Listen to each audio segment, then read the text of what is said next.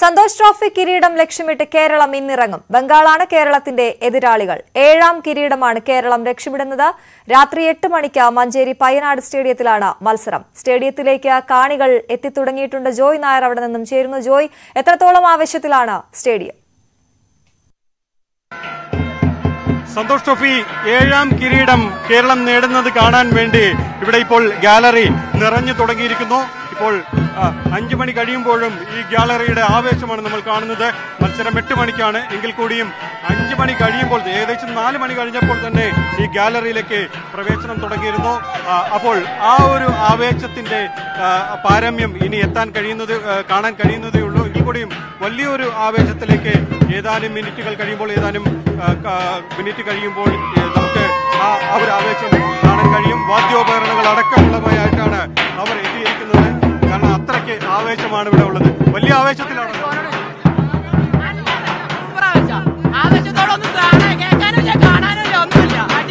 വിളിക്കും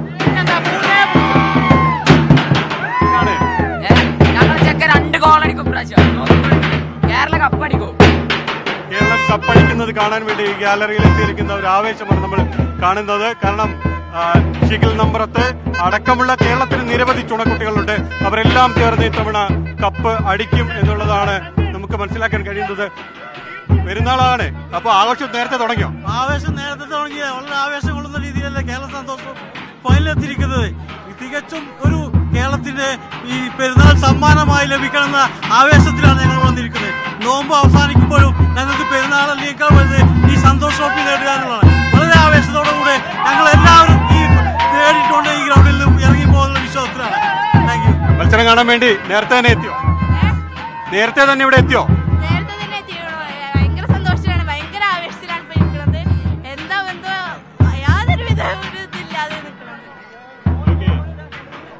പെരുന്നാളൊക്കെ ആണല്ലോ, എന്നാലും ഞങ്ങൾ ആഘോഷം നേരത്തെ തുടങ്ങി.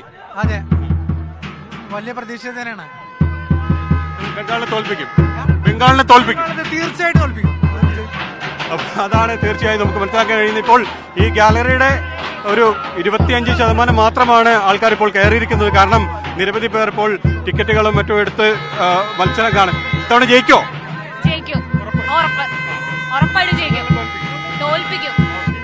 ബംഗാളിനെ തോൽപ്പിക്കും എന്നുള്ളത് തന്നെയാണ് അവർ പറയുന്നത്.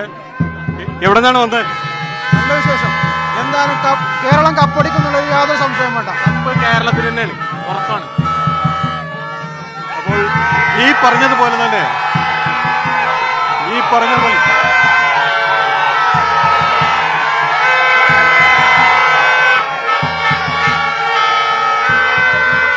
കേരളം 3 ബംഗാൾ 3.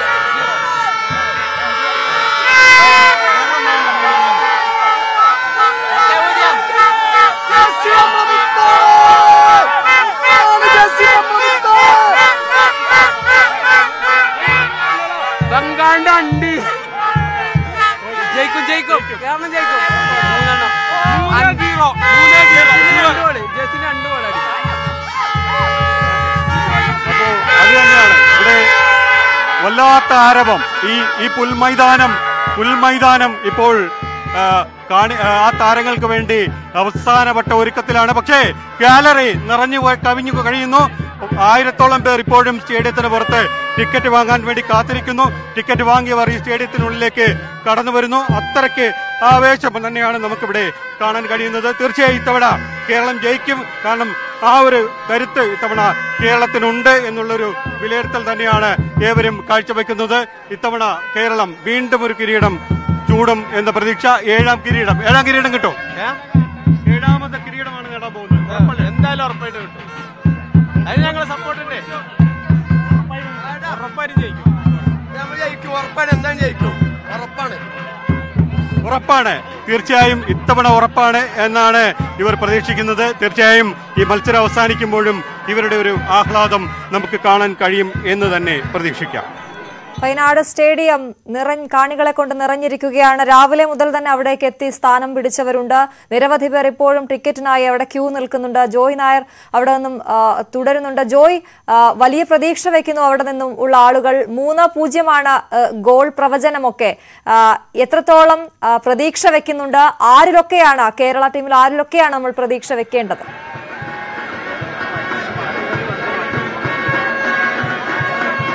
തീർച്ചയായും നേരത്തെ ഇവിടെ എത്തിയ കാണികൾ പ്രത്യേകിച്ച് ഫുട്ബോൾ ആരാധകർ ചൂണ്ടിക്കാട്ടിയതുപോലെ കേരളം ഒരു മികച്ച മാർജിനിൽ ജയിക്കുമെന്നൊരു വിലയിരുത്തൽ തന്നെയാണ് അവർ നടത്തുന്നത്. നമുക്കിപ്പോൾ ഈ സ്റ്റേഡിയത്തിന്റെ കാര്യവും മറ്റു ദൃശ്യങ്ങളും കണ്ടു കഴിഞ്ഞു. ഈ 90% പേർ ഇപ്പോൾ ഈ സ്റ്റേഡിയത്തിലേക്ക് പ്രവേശിച്ചിരിക്കുന്നു എന്നുള്ളതാണ് എടുത്തു പറയേണ്ട സവിശേഷത. കാരണം മത്സരം 8 മണിക്കാണ് തുടങ്ങേണ്ടത്. ഇനിയും മണി 5 മണി കഴിഞ്ഞിട്ടുള്ളൂ. ഇനിയുമുണ്ട് മണിക്കൂറുകൾ. ആ 2 മണിക്കൂറോളം ഇനിയും കാത്തിരിക്കാൻ ഞങ്ങൾ തയ്യാറാണ്.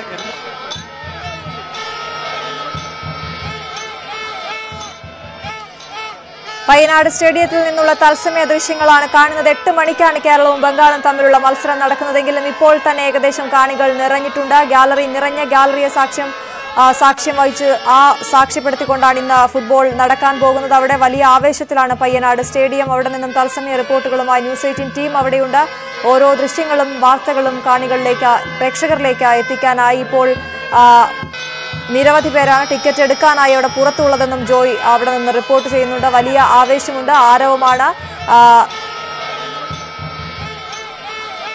3-0 എന്ന സാധ്യത അവിടെ നിരവധി പേർ പ്രവചിക്കുന്നുണ്ടായിരുന്നു. അത്ര ആകാംക്ഷയോടെ അല്ലെങ്കിൽ ആവേശത്തോടെ കേരളം 7ാം കിരീടം നേടും എന്ന് ഉറപ്പിച്ചു പറയുകയാണ് അവിടെ എത്തിയ കാണികൾ. ഇനിയും 3 മണിക്കൂർ മത്സരത്തിന് ബാക്കിയുള്ളപ്പോഴും നിരവധി പേർ അവിടേക്ക് രാവിലെ തന്നെ എത്തി അവരുടെ സ്ഥാനം ഉറപ്പിച്ചു കഴിഞ്ഞു. ഇപ്പോൾ പയ്യനാട് സ്റ്റേഡിയത്തിൽ നിന്നുള്ള തത്സമയ ദൃശ്യങ്ങളാണ് കാണുന്നത്.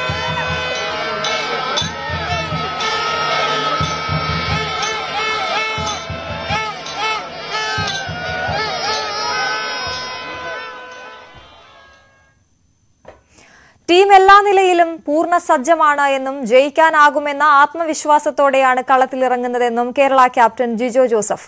ആദ്യ റൌണ്ടിൽ ബംഗാളിനെ തോൽപ്പിക്കാൻ കഴിഞ്ഞത് ആത്മവിശ്വാസം വർദ്ധിപ്പിക്കുന്നു. പയ്യനാട് സ്റ്റേഡിയത്തിലെത്തുന്ന ആരാധകരുടെ പിന്തുണ നൽകുന്ന ഊർജ്ജം വലുതാണ് എന്നും അവരെ നിരാശരാക്കില്ലെന്നും ജിജോ ജോസഫ് ന്യൂസ് 18നോട് പറഞ്ഞു. സന്തോഷ് ട്രോഫിയിലെ 7ാം കിരീടം ലക്ഷ്യമിട്ട് കേരളം കളത്തിലിറങ്ങുകയാണ്. തന്ത്രം കൊണ്ടും പ്രകടനം കൊണ്ടും കേരളത്തെ നയിക്കുന്ന കേരള ടീം ക്യാപ്റ്റൻ ജിജു ജോസഫാണ് നമ്മോടൊപ്പം ചേരുന്നത്. ഗംഭീര പ്രകടനമായിരുന്നു ഇതുവരെയൊക്കെ. എങ്ങനെയുണ്ട് ഇനി ഫൈനലിന്റെ പ്ലാനിങ്ങൾ? ഇതൊക്കെ നമ്മൾ ഇതുവരെയുള്ള എല്ലാ പെർഫോമൻസും നമ്മളത് വിട്ടു. ഇനിയിപ്പോൾ ഫൈനലാണ് ലക്ഷ്യം. അപ്പോൾ നമ്മളത് കിരീടം നേടലാണ് നമ്മുടെ ലക്ഷ്യം. അപ്പോൾ അതിനേക്കുള്ള തയ്യാറെടുപ്പിലാണ്. പ്ലേയേഴ്സ് ആണെങ്കിലും എല്ലാവരും അതിൻ്റെ ഒരു തയ്യാറെടുപ്പിലാണ്. നല്ല സീരിയസ് ആയിട്ട് തന്നെയാണ് കാണുന്നത്. ബംഗാൾ എന്ന് പറഞ്ഞാൽ നമ്മൾ ലീഗ് ഗ്രൗണ്ടിൽ നമ്മൾ തോൽപ്പിച്ച ടീമാണെന്നുണ്ടെങ്കിലും നല്ല ശക്തരാണ്. അപ്പോൾ എന്തായാലും നല്ലൊരു കളി എന്തായാലും നമ്മൾ കാഴ്ചവെക്കാൻ സെമി ഫൈനലിൽ 7 ഗോളുകൾ നേടി, അതിൽ 5 ഗോളും ജസ്റ്റിൻ നേടി. അപ്പോഴും പക്ഷേ 3 ഗോൾ വഴങ്ങി എന്നുള്ളൊരു വിമർശനം, നമ്മളെ പ്രതിരോധത്തിൽ അല്പം ദുർബലമാണ് എന്നുള്ളൊരു വിമർശനം പല ഭാഗത്തും ഉയരുന്നുണ്ട്. എങ്ങനെയാണ് കാണും? അല്ല, അങ്ങനെ നമ്മൾ നോക്കിയിട്ട് കാര്യമില്ല. അവരടിച്ച ഗോളുകളൊക്കെ നല്ല അടിപൊളി ഗോളുകളാണ്. നമുക്കൊന്നും ചെയ്യാനൊന്നുമില്ല. പിന്നെ അവരും കളിക്കാനുള്ള ഒരു മൈൻഡിൽ തന്നെയല്ലേ. അപ്പോൾ ഗോളുകൾ നമുക്ക് ഒരു കുറവായിട്ട് തോന്നണില്ല. എന്നാലും നമ്മളെന്തായാലും നല്ലൊരു കളി, അത് ആ ഒരു മിസ്റ്റേക്കൊന്നും നമ്മൾ അങ്ങനെ സീരിയസ് ആയിട്ട് എടുക്കണമെന്നില്ല. നമ്മളുടെ ഇനിയിപ്പോൾ കഴിഞ്ഞു പോയതൊക്കെ കഴിഞ്ഞു. ഇനിയിപ്പോൾ നമ്മളുടെ ലക്ഷ്യം ഫൈനൽ മാത്രമാണ്. അപ്പോൾ ഇനി അതിലേക്കാണ് നമ്മുടെ പ്ലേയേഴ്സ് ആണെങ്കിൽ എല്ലാവരും കോൺസെൻട്രേറ്റ് ചെയ്യണം. വേറെ നമ്മൾ ഇത് കഴിഞ്ഞതൊക്കെ കഴിഞ്ഞു. ടഫ് മാച്ചസ് ആയിരുന്നു എല്ലാം. അതിൽ തന്നെ ഏറ്റവും ടഫായ മത്സരങ്ങളൊന്നായിരുന്നു ബംഗാളിനെതിരെ ഉണ്ടായിരുന്നത്. അതിൽ നമ്മൾ ജയിച്ചു. ബംഗാൾ ടീമിന്റെ പ്രകടനത്തെ, ഇതുവരെയുള്ള പ്രകടനത്തെ എങ്ങനെ കാണും? അവർ നല്ലൊരു കളി കാഴ്ചവെച്ചിട്ടാണ് ഇപ്പോൾ ജയിച്ചു വന്നതാണ്. നല്ലൊരു കോൺഫിഡൻസ് ആണ്. നന്നായി അവർ നല്ല കളി തന്നെയാണ്. അവർ ഓരോ കളി കഴിയുമ്പോഴും അവർ ഇമ്പ്രൂവ് ആയി വരുന്നൊരു ടീമാണ്. ഇപ്പോൾ കഴിഞ്ഞ കളി സെമിയിലാണെന്നുണ്ടെങ്കിലും അവരുടെ ആ ഒരു ഫൈറ്റിംഗ് മെൻറ്റാലിറ്റി ഭയങ്കര, അത് നമുക്ക് ആ ഒരു ബോഡി ലാംഗ്വേജിൽ അവരുടെ ഫസ്റ്റ് ഒരു 10 മിനിറ്റൊക്കെ കളി കാണുമ്പോൾ തന്നെ നമുക്ക് മനസ്സിലാവും അവർ നല്ലൊരു മികച്ച ടീം തന്നെയാണ്. അവർ നിരന്തരം അവർ തെളിയിച്ചുകൊണ്ടിരിക്കില്ല. ഇപ്പോൾ എത്രയോ സന്തോഷ് ട്രോഫി എന്ന് പറയുന്നത് തന്നെ ബംഗാളിന് വേണ്ടിയിട്ടുള്ള ഒരു ഇതാണ്. അത്രയധികം ഫൈനൽ അവർ കളിക്കുകയും ചെയ്തു, കപ്പടിക്കുകയും ചെയ്തു. അവർ സെമിയും ഏറ്റവും കൂടുതൽ അവർ തന്നെയും കളിച്ചു. അപ്പോൾ അതിൻ്റെ ഒരു ആധിപത്യം ആ പ്ലേയേഴ്സിനും അവരുടെ ആ ഒരു മനസ്സിലും ഉണ്ട്. എല്ലാ പ്ലേയേഴ്സിൻ്റെ ആ ഒരു കോൺഫിഡൻസ് ലെവൽ അടിപൊളിയാണ്. എന്തായാലും നമ്മളുടെ ഒരു കളി കാഴ്ചവെച്ച് നമുക്ക് ആ കിരീടം തിരിച്ചു കൊണ്ടുവരാൻ പറ്റുമെന്നാണ് എൻ്റെ വിശ്വാസം. നമുക്കുള്ള അഡ്വാൻറ്റേജ് എന്താണ്? നമുക്കും നമ്മളുടെ പ്ലേയേഴ്സിൻ്റെ, നമ്മുടെ ജൂനിയർ പ്ലേയേഴ്സ് ആണെങ്കിലും സീനിയർ പ്ലേയേഴ്സ് ആണ് ഇറങ്ങുന്നവരൊക്കെ നല്ലൊരു മികച്ച പ്രകടനം, അവരുടേതായ ഒരു കയ്യൊപ്പ് അവർ കാഴ്ചവെച്ചിട്ടാണ് അവർ ഇറങ്ങുന്നത്. അപ്പോൾ ആ ഒരു കോൺഫിഡൻസ് തന്നെയാണ് നമ്മുടെ ടീമിനുള്ളത്. അപ്പോൾ അവരിലാണ് നമ്മുടെ പ്രതീക്ഷ. എന്താ വെച്ചിട്ടുണ്ടെങ്കിൽ നമ്മൾ ഇപ്പോൾ ബെഞ്ച് സ്ട്രെങ്ത്ത് അതാണ് നമ്മളുടെ ഏറ്റവും വലിയ കരുത്ത്. അപ്പോൾ ആ ഒരു ഇത് നമ്മളുടെ ഇനിയുള്ള ബംഗാളായിട്ടുള്ള കളിയിലും നമുക്കത് കാണാൻ സാധിക്കട്ടെ എന്നാണ് വിചാരിക്കുന്നത്. അഗ്രസീവായിട്ടാണ് നമ്മൾ ഇതുവരെ കളിച്ച് ജയിച്ചിട്ടുള്ളത്. ഒരിക്കൽ പോലും ഡിഫൻസിലേക്ക് പോയിട്ട് സമ്മർദ്ദത്തിലാവുന്ന സാഹചര്യം വന്നിട്ടില്ല. അതേ ഒരു ശൈലി തന്നെ ആയിരിക്കും. നമ്മൾ ഇതുവരെ ഇപ്പോൾ സെമി ആണെന്നുണ്ടെങ്കിലും നമ്മളിപ്പോൾ റൗണ്ടിലെ ക്രൂഷ്യൽ മാച്ചസുകൾ കളിച്ചു. അപ്പോൾ അതിലൊക്കെ നമ്മളുടെ ആ ശൈലിയിൽ എന്താ വെച്ചിട്ടുണ്ടെങ്കിൽ ആ ശൈലിക്ക് ആപ്റ്റാണ് പ്ലെയേഴ്സിനാണ് നമ്മുടെ കോച്ച് എടുത്താണ്. പിന്നെ പെട്ടെന്ന് തന്നെ ഇപ്പോൾ ഡിഫെൻഡിങ്ങിലേക്ക് ആക്കാന്ന് പറഞ്ഞാൽ നമ്മൾക്ക് ഇപ്പോൾ ഉള്ള പ്ലെയേഴ്സിന് കഴിയണമെന്നില്ല. നമ്മൾ ഓൾറെഡി അറ്റാക്കിംഗ് ശൈലിയിലുള്ള പ്ലെയേഴ്സിനെ എടുത്തേക്കണേ. ആ ഒരു കളിയാണ് നമ്മൾ ഇത്രയും കണ്ടിന്യൂസ് ആയിട്ട് കാഴ്ചവെക്കുന്നത്. അപ്പോൾ ആ ഒരു ശൈലിനെയാവും നമ്മൾ ഫൈനലാണെന്ന് വെച്ചിട്ട് നമ്മൾ അങ്ങനെ ഡിഫെൻഡിങ് ആയി സമനില പിടിച്ച് പെനാൽറ്റി അങ്ങനെ കൊണ്ടുപോകാനുള്ളൊരു മൈൻഡും ഇതൊന്നുമില്ല. അതിൽ അവസാനിക്കുകയാണെങ്കിൽ അതിൽ അവസാനിക്കും.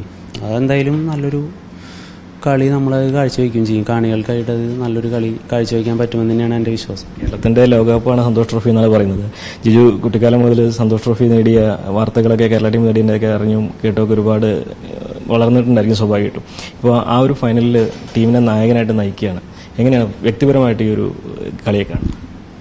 അതൊരു വല്ലാത്തൊരു അനുഭവമാണ്. ആ നയിക്കുക എന്ന് പറഞ്ഞാൽ കേരളത്തിൻ്റെ ജേഴ്സി അണിയാന്ന് പറഞ്ഞ ഒരു ഇത് അതിൽ നമ്മൾ ആ കേരള ടീമിനെ നമ്മളൊരു ക്യാപ്റ്റൻസി നമുക്ക് തന്നിട്ട് നമ്മളതിൽ ആ ഒരു ജേഴ്സി അണിഞ്ഞ് നിൽക്കുമ്പോൾ ഉള്ള ഒരു ഫീല് വേറൊരു ഫീലാണ്. നമ്മൾ ഇങ്ങനെ പറയുമ്പോൾ ചിലപ്പോൾ അത് കിട്ടണമെന്നില്ല, എല്ലാവർക്കും ഒരു കിട്ടണമെന്നില്ല, ഒരു പ്രത്യേക ഫീലാണ്.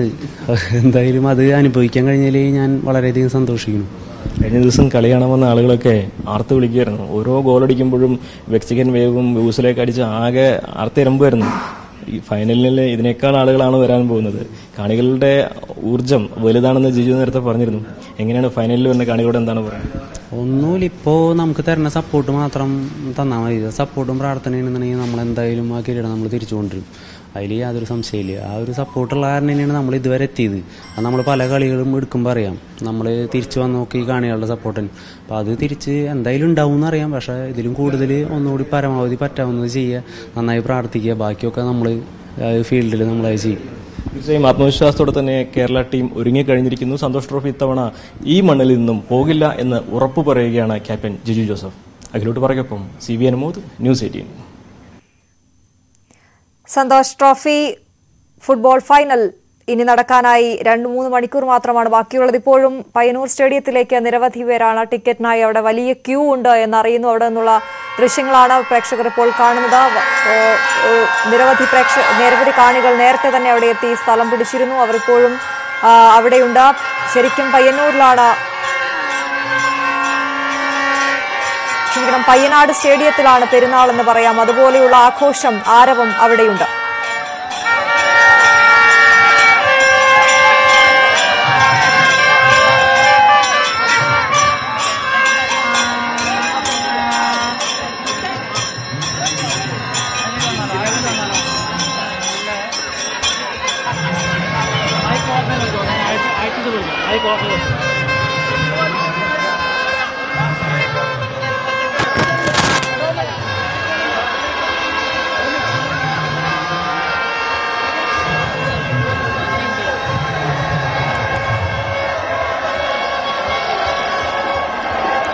ഏഴാം കിരീടം ലക്ഷ്യമിട്ട് കേരളം ഇന്നിറങ്ങുമ്പോൾ വലിയ ആവേശത്തിലാണ് മലപ്പുറം. ഫുട്ബോളിനെ നെഞ്ചേറ്റുന്ന മലപ്പുറം വലിയ ആവേശത്തിലാണ്. അവിടെ നിന്നും ഊർജ്ജം നൽകാനുമായിട്ട് ഇവിടെ എത്തിച്ചേർന്നിരിക്കുകയാണ്.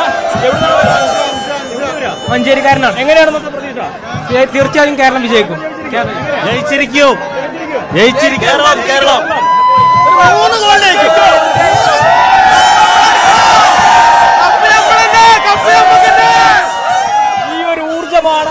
അടുത്ത മണിക്കൂറുകളിൽ കളത്തിലിറങ്ങാൻ പോകുന്ന കേരളത്തിനെ മുന്നോട്ട് നയിക്കുന്ന കരുത്താകുന്നത്, ശക്തിയാകുന്നത്. അത്രമാത്രം വലിയ പ്രതീക്ഷയാണ് കേരളത്തിന് വേണ്ടി ഇവിടെ എത്തിയവർക്കുള്ളത്. ജസിന്റെ ഫ്ലെക്സ് എല്ലാം പിടിച്ച ജസിന്റെ ആരാധകരാണ്, ജസിന്റെ നാട്ടുകാരാണ്.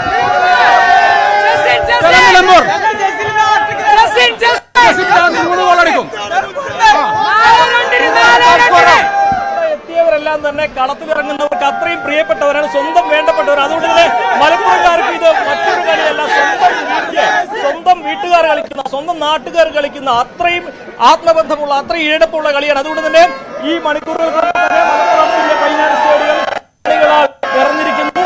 ഇനിയും കളി തുടങ്ങാൻ മണിക്കൂറുകളുണ്ട്. ആളുകൾ ഇവിടേക്ക് ഇപ്പോഴും എത്തിച്ചേരുന്നുണ്ട്.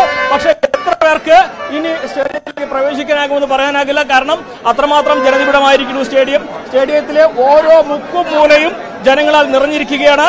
ആവേശോജ്വലമായ ഒരു മത്സരമായിരിക്കും ഇവിടെ അല്പസമയത്തിനകം നടക്കുക എന്ന പ്രതീക്ഷയിലാണ് കാണികളുള്ളത്. ആ കളിയുടെ ക്ലൈമാക്സ്, അതിന്റെ അവസാനം കേരളം തന്നെയായിരിക്കും ഉണ്ടാവുക എന്ന പ്രതീക്ഷയും ഇവരെല്ലാം.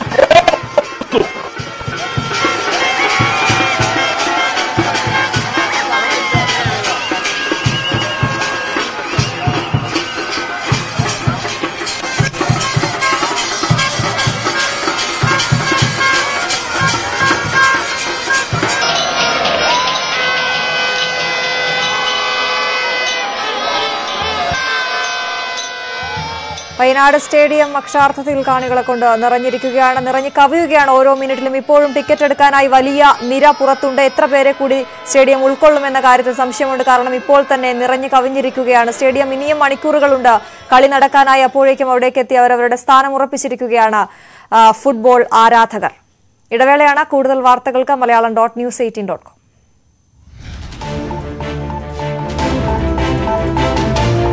കാസർഗോഡ് ദേവനന്ദ എന്ന വിദ്യാർത്ഥിനി മരിച്ചത് ഷവർമയിൽ നിന്ന് ഭക്ഷ്യവിഷബാധയേറ്റെന്ന് പോസ്റ്റ്മോർട്ടം റിപ്പോർട്ട്.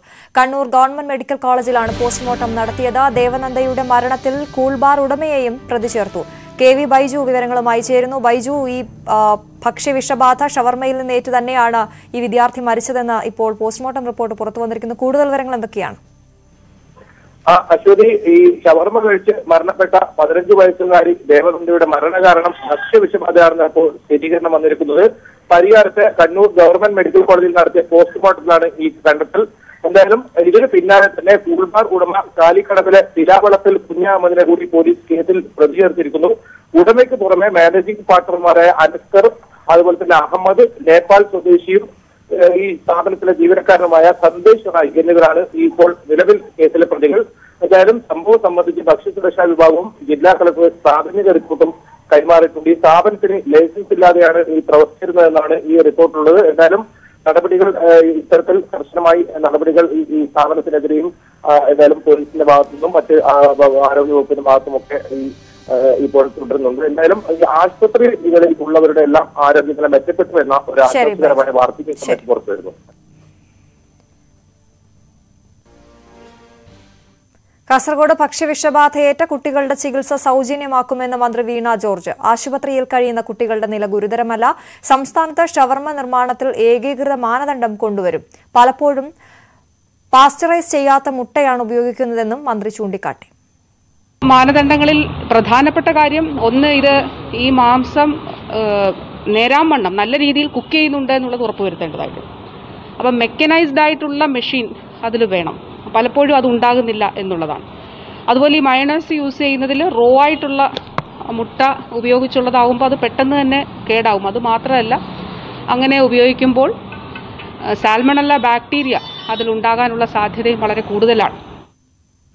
വേനലായാൽ കടുത്ത വരൾച്ച നേരിടുന്ന പ്രദേശമാണ് ബീഹാറിലെ ഗയ. കുഴൽക്കിണറുകൾ പോലും വറ്റിവരളും.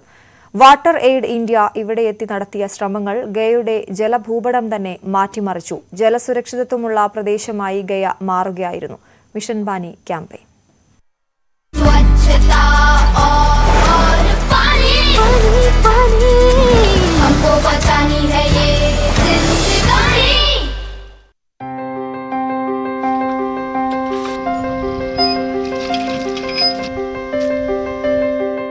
हम लोग के पानी से बहुत दिक्कत था, पानी की समस्या से।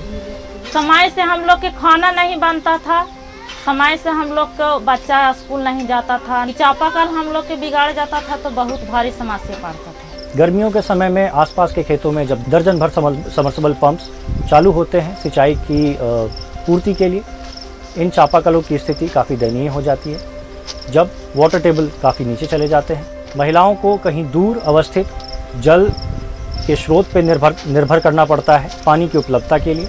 इन चुनौतियों को देखते हुए वाटर एड ने गांव के अंदर समिति निर्माण में सहयोग किया, चापाकल के हार्डवेयर पार्ट्स की मरम्मती में सहयोग किया एवं लोगों की क्षमतावर्धन पे कार्य किया। प्रति महीने की 6 तारीख को समिति के लोग जुड़कर आपस में चर्चा करते हैं एवं 30 रुपए प्रति हाउस होल्ड इकट्ठा करते हैं। इस पैसे से वो चापाकल की मरम्मती एवं अपनी आगे की कार्य योजना के विषय में अपना लक्ष्य निर्धारित करते हैं। हम लोग बैठक करते हैं तो हम लोग वही पैसा से इसको माने कोई चीज टूट फूट गया तो हम लोग पैसा लगा के बना लेते हैं। जो बनना है 2 रोज में बनाते थे पहले, जो हम लोग 1 घंटा में आधा घंटा में हम लोग बना लेते हैं। और महीना थी बरसात के पहले और फिर बरसात के बाद हम लोग जांच करते हैं। ना तो ऐसा हूँ कोई दीदी के समाज में आया कि पानी अच्छा नहीं लग रहा है तो हम लोग दीदी मिल के हम लोग जाँच भी कर लेते हैं पानी के।